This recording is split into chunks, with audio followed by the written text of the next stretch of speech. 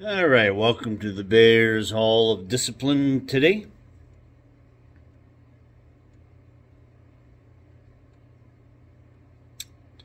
Bible, bodybuilding, backpacking with a bear, slightly anorexic bear.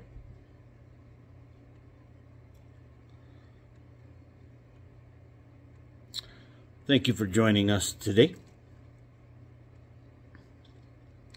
We're going to do our best to get through Psalm 50 and the broad precepts, the generalities, and the hidden mysteries. Best we can. Psalm 50.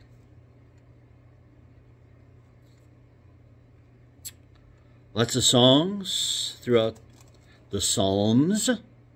Songs in the Psalms. Today, no exception to that rule. The mighty one, God the Lord. The mighty one, God the Lord, speaks and summons to the earth. From the rising of the sun to the place where it sets, from Zion perfect in beauty. Anyway, that's the Bears version. The mighty one, God the Lord, has spoken and called the earth from the rising of the sun unto the going down thereof. You want to see beauty? It's not in paintings. Go climb a mountain. Go summiting. Go sit next to a river at sundown. Go for a walk at night along a river, along a lake, or a quiet park. At night, look at the stars, Orion, the Belt, the Big Dipper, the Little Dipper, Polaris, the North Star. See if you can find the North Star. See the beauty that God has spread out before us to say, I'm here. If you seek me, I'll seek you. God speaks. You say God don't speak to you? Repent of your sins. Put your faith, your hope, and your love in Jesus Christ, the Son of God. He'll speak to you. Go out at night and look at the stars. He'll be speaking to you. And you can say, wow, God, you're awesome. You seek him, he will seek you. The true God. Out of Zion, the perfection of beauty, God hath shined forth. Our God shall come and shall not keep silence. A fire shall devour before him, and it shall be very tempestuous round about him. God is love. God is love. And he will try his very best to show us the wickedness of our sin, so that we will turn from our sin and turn unto him and get on the narrow road unto eternity through Jesus Christ our Lord. He will try very hard, but he cannot make you because he doesn't want to. And we're not robots or androids. He's going to let us make the choice. Like the Rush song, Free Will. If you don't make the choice, you've made a choice. I choose free will in Jesus Christ. That's my free will. I choose the Son of God for salvation because I know I'm no good. I'm a dummy, and I need Jesus Christ to help me every step of the way. You might think you're smart, maybe in your little field that you've chosen. But go out in your field. Perhaps you're a nuclear scientist. Take some classes in electronics, physics, geology, history. Are you that very smart in those? No, you're not. Because we can only grasp so much. But the mighty one, God the Lord, he still calls to us and says, I'm here. I know everything. And I know your heart. And if you come to him, he'll spread it out in front of you and say, you're a created being. God has been forever and ever and ever. Can you grasp that? I can't. That's amazing. God our Father, the Son, Jesus Christ, the Holy Spirit, God Elohim, has been forever. He wasn't formed. He didn't pop out of an amoeba or rainwater. He always has been. Can we grasp that? No, we can't. We always say, there's got to be a beginning. Chicken or the egg. Okay? So if chickens came from an egg, who laid the egg? You know what I'm saying? You can't keep going down that road.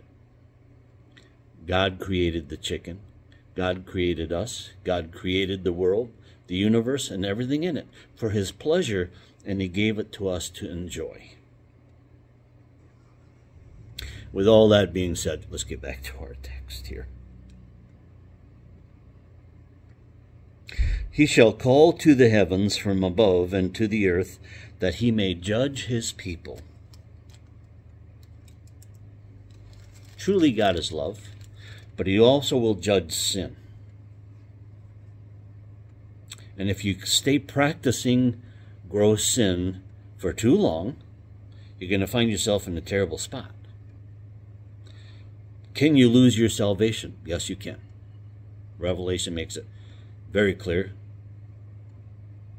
Throughout the New Testament, the epistles, there will be no liars in heaven. If you're a perpetual liar, you better stop.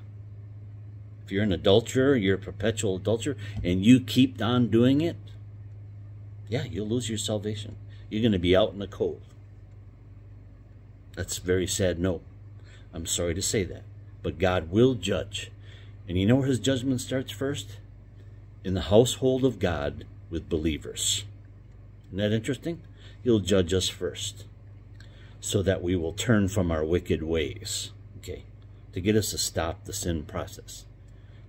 Doesn't mean that we are totally sinless, but he wants us to stop falling down the same gross sin paths we were on when we were in the world. Okay? We do make mistakes. We make bad decisions. We sometimes sin. Sometimes we sin bad. We got to get back up on our feet. I say us, plurally. As a righteous man falls 7 times, but he knows he fell, like David, King David.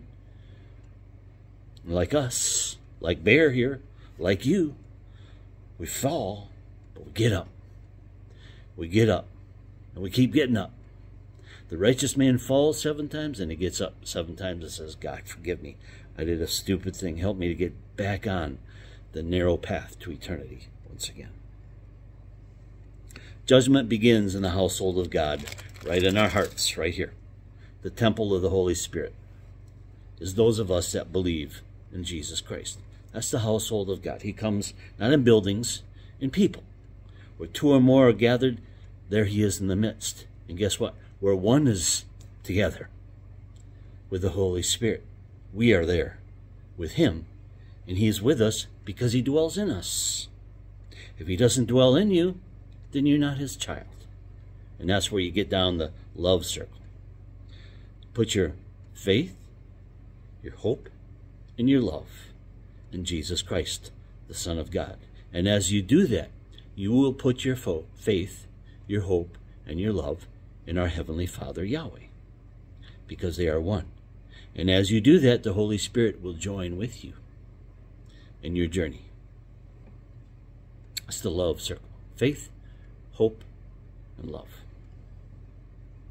We continue in Psalm 50, chapter 5. Gather my saints together unto me, those that have made a covenant with me by sacrifice.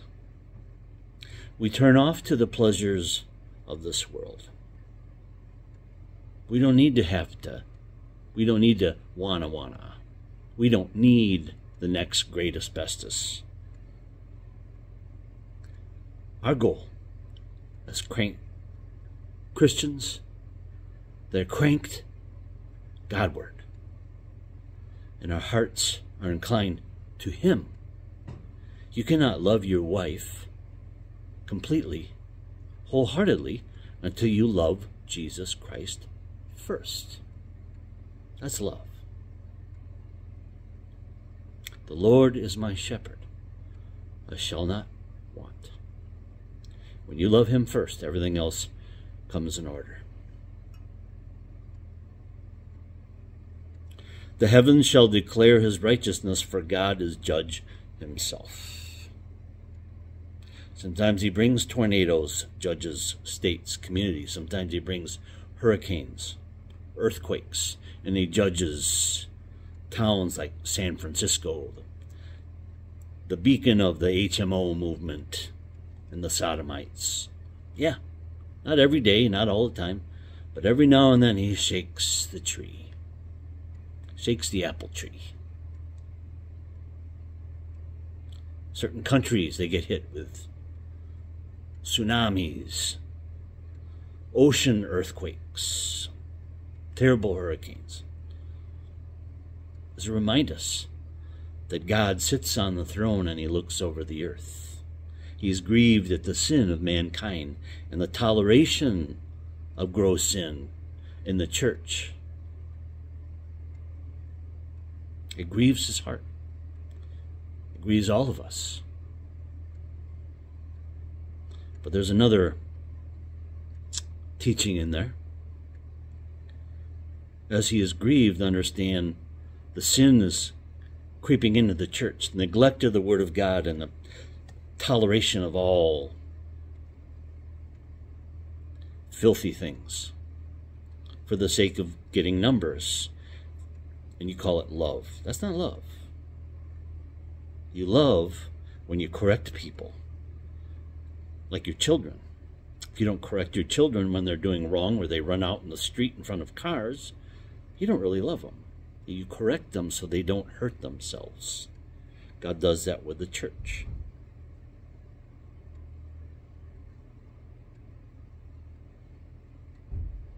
Hear, O people, and I will speak, O Israel, and I will testify against thee, I am God, even thy God.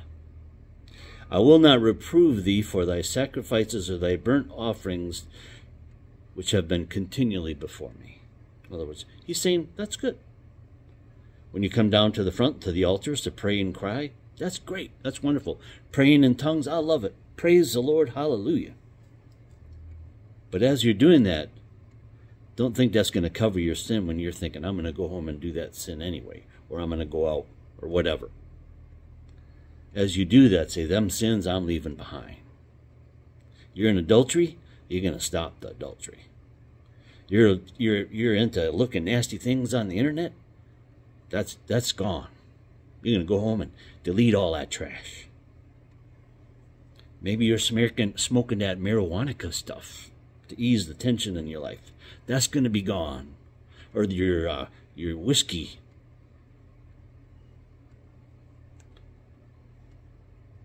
You don't need all that. Your antidepressants. You don't need all that. You need to be in the Word of God and letting go. Let go and let God take your problems and your suffering. Let go. Let Him wash you clean.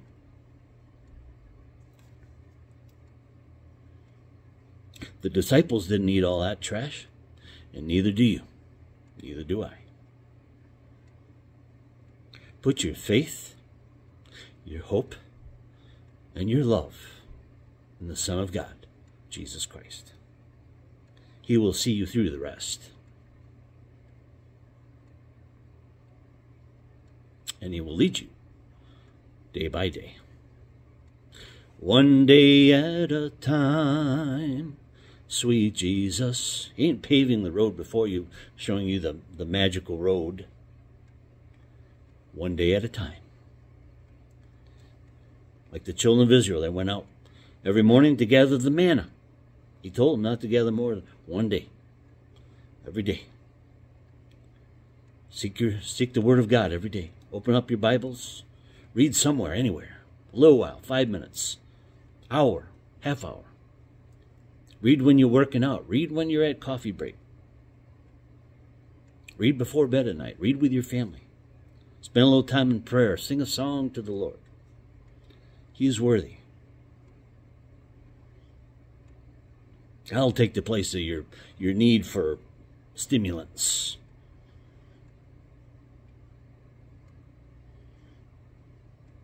I will take no bull out of thy house, or goats out of thy folds, for every beast of the forest is mine, and the cattle upon 1,000 hills. He owns it all. We are facilitators of what he has given us. I know all the fowls in the mountains and the wild beasts of the field. They are mine. If I were hungry, I would not tell thee, for the world is mine and the fullness thereof. Will I eat the flesh of bulls and Angus cows, or drink the blood of goats and sheep? Offer to God thanksgiving and pay thy vows unto the Most High. Call upon me in the day of trouble, and I will deliver thee, and thou shalt glorify me. You're in trouble financially, physically, mentally, spiritually. Cry out to Jesus Christ. Go there. You don't need to go talk to a priest or all your friends. Sit down on your couch or your chair or at a bus stop or on the bus or on your train or out in the field on a tractor or on your service truck or up on a lift working on a machine or on a roof, doing a roof. Just stop for a moment and say, Jesus, forgive me. My life is messed up. Forgive me of my sin. Indwell me and wash me clean. And wash me new this day as I continue on the narrow road unto eternity. He'll hear you cry, wherever you're at. Unto the wicked, however, this is the wicked. Now, this doesn't necessarily mean the man of the world. It means man that goes to church on Sunday. But he or she involved in all worldly pleasures. But they play the dress-up club, and they're in the social clubs. They got money. They put some money in the plate, and they're involved in the Sunday school and all that. But they don't really love Jesus Christ. They don't love the Bible. They don't love the great things that God does. It's a club to them.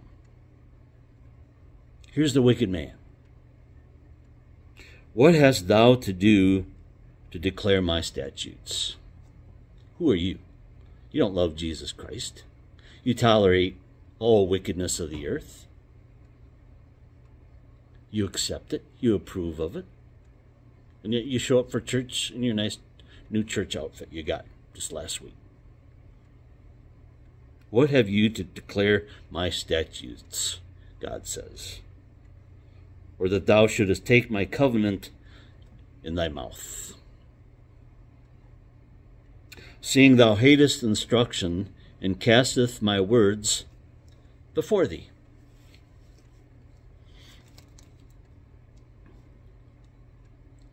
Romans chapter 1 declares to you God hates the Sodom and Gomorrah movement. Look back in Genesis. What did God do with Sodom and Gomorrah? He destroyed it. Men with men, women with women. It's an abomination to God. He will destroy them. And if you as a church say, oh yes, we welcome you. No, if you do, what does Romans say? It brings a curse to you, to your church. Jesus would declare to you in that toleration, repent, lest God take his lampstand out of your midst. And then you're no longer a church, you're just a club. A financial club that begs for money and makes a big show, but you have no love of Jesus Christ or the Word of God. Jesus said, if you love me, keep my commandments. Read the book of Revelation. Read chapter 1 specifically and what's going on in the church. Toleration, accepting Sodom and Gomorrah in the church. You can't. Cannot. It's an abomination to God.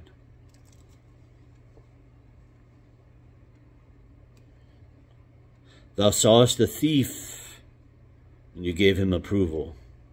You are partaker with adulterers, you give them approval, because they give money. Money. They toss money in an offering plate. They sponsor your music academy, your award ceremonies. They fill your pockets with millions of dollars and say, tolerate this just for the moment and for the sake of love. So they smear the Bible by giving money.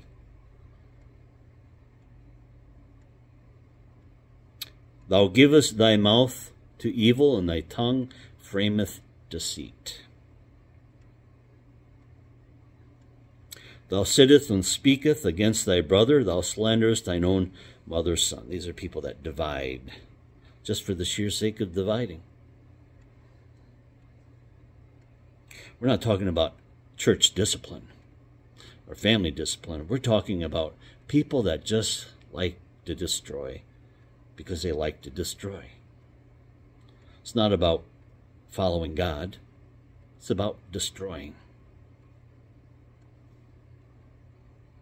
These things thou hast done, and I kept silence. Thou thoughtest that I was altogether as you. But I will reprove thee and set things in order before your eyes.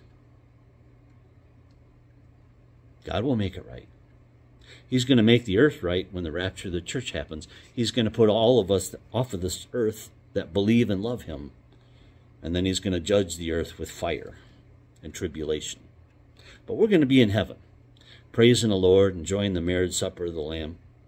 Those on the earth are those that made the choice not to choose Jesus Christ, worshiping Islamabubs and Hindus and Buddhas and trash and self-pleasures, and those will all be left behind.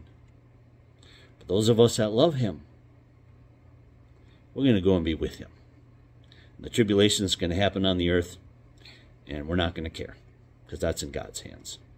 Because whatever God does is fair.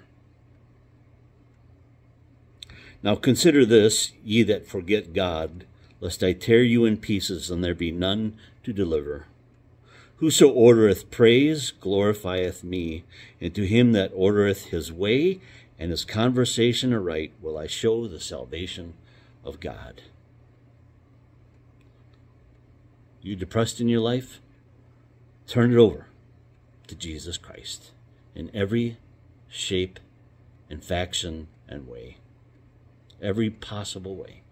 Jesus Christ, I surrender to me, which is you, unto God himself.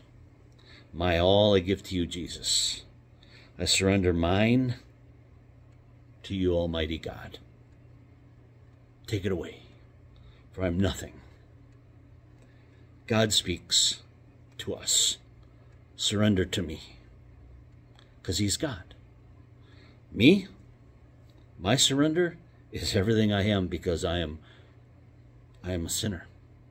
That's my base form. I came from the womb a sinner, and I had to learn the precepts of Christ and repent for all the things that I clustered to me. And for years struggled, dropped in and out, and in and out, and in and out, till God got a hold. And I realized I needed to love the Word of God. Love Jesus Christ. Love our Heavenly Father. And let the Holy Spirit move in me and control the bottom line. God says, surrender to me. We therefore say, yes, Lord, to you we surrender. What can we do? He's the creator of the universe. We're going to live 70, 80 years, 100 years maybe. Tops, some people live to 100 or so. What is that compared to eternity? Give it up to Jesus Christ. He says, surrender to me. That means him. He's the me. He's God. We're nothing. We are privileged as Christians to become part of his family by repentance and faith and belief in Jesus Christ. Then we get in the happy love circle. Faith, hope, and love. But the greatest of these is love. Jesus said, if you love me, keep my commandments. Isn't that a beautiful love circle? Faith, hope, and love. The greatest is love.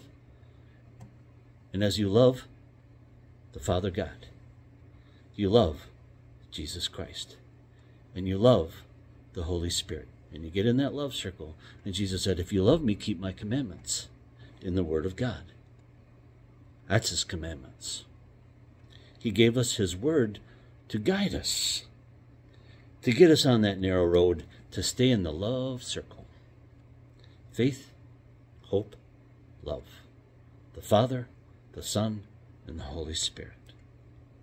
The beautiful love circles. The love circles that last forever and ever and ever. The greatest decision you will ever make is the one that says, I want you, Jesus. I need you, Jesus. Please take me, Jesus. Best decision you'll ever make, choose, step of faith, whatever you call it. When in your heart you say, yes, I want that. I want that, Jesus. God bless you, friends. See you next time.